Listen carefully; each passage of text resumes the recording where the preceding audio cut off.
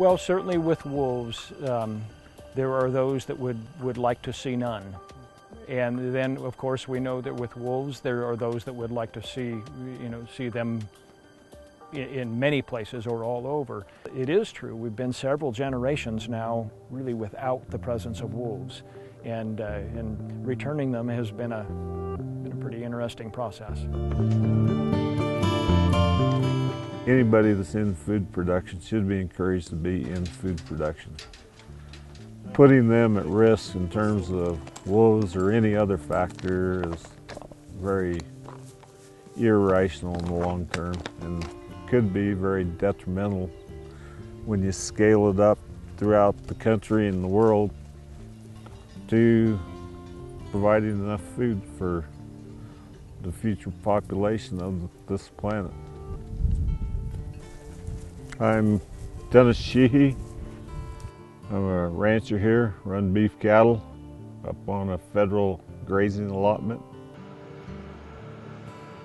Most of the ranching community that exists in Wallowa County, it's not a conglomerate ranching, it's small family ranches. Often the ranches, the families have been here for 150 years. It's a vital part of the community, county economy. We've already lost the timber industry, almost 100%.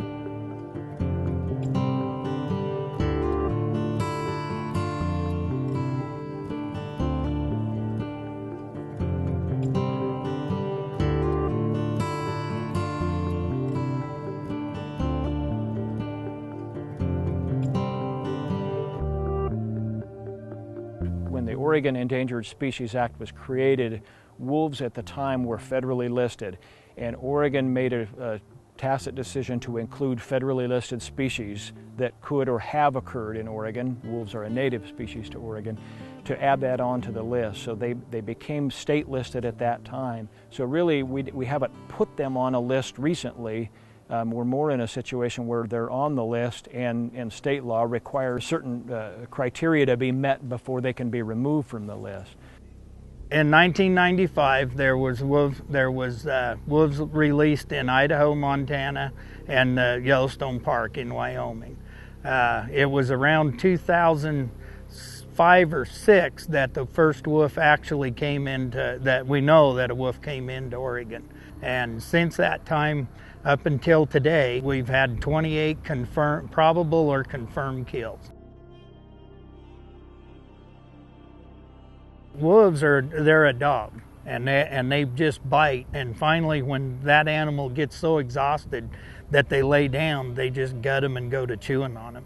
At least, a cat or a cougar or a bear, when they attack something, they grab it and they kill it, and then they eat it.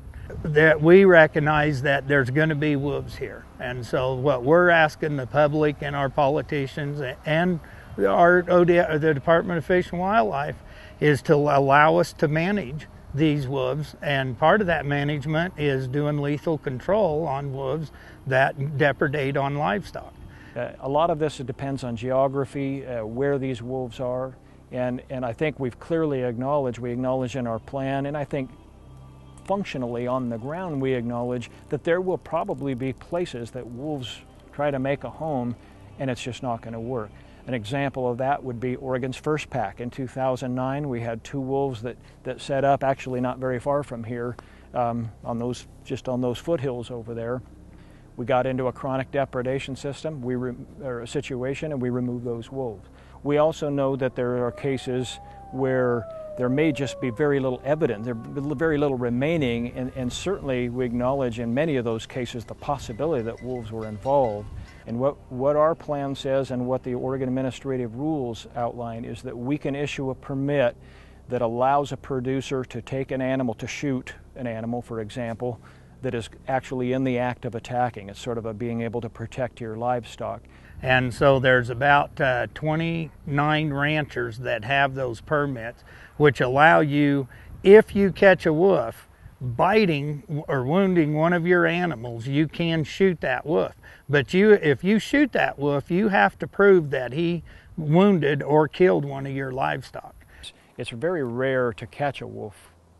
You know, mostly they're nocturnal. Most wolf depredations happen at night, we know. And so it's not common to find one or catch one in the act of attacking, and that's a difficulty for some folks.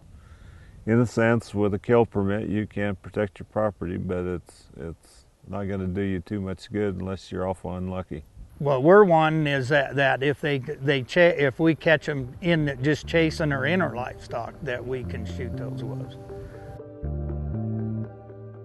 The state did pass legislation that there should be compensation paid for livestock losses. Okay. A number of the environmental groups, Defenders of Wildlife and Oregon Wild, and several others, had considerable influence and got it watered down, in my opinion. Personally, I know some of these environmental groups they helped stop logging. They came after us with endangered fish. They come after us with threatened plants. So, and those groups, I truly believe, they're out. They do not want to see natural resource use done on the ground, whether that's done on public land or private land. It's often believed that there are two camps, and most people are in one camp or another, whether you don't want wolves at all, or there's really quite a lot of Oregonians that are really in that middle ground. Most people want to see responsible management. They want to see science-based management, and we hear that all the time. They want to see their state wildlife agency work on a consistent scientific approach that still addresses concerns, needs, and real problems. You know, if you really boil it down, wolves are just another wildlife species, and they're difficult in many ways because of the highly polarized environment or the high levels of emotion, but they still just are another predator. You know, can wolves be managed? And my answer is absolutely. We managed them out of existence once, you know, now we've managed them, we as a society have managed them back into existence, and I really think what the question really lies in is what is management to you or to people. Some folks have real things to lose and some folks don't, and at the same time we still have to balance all those needs. That's the real key.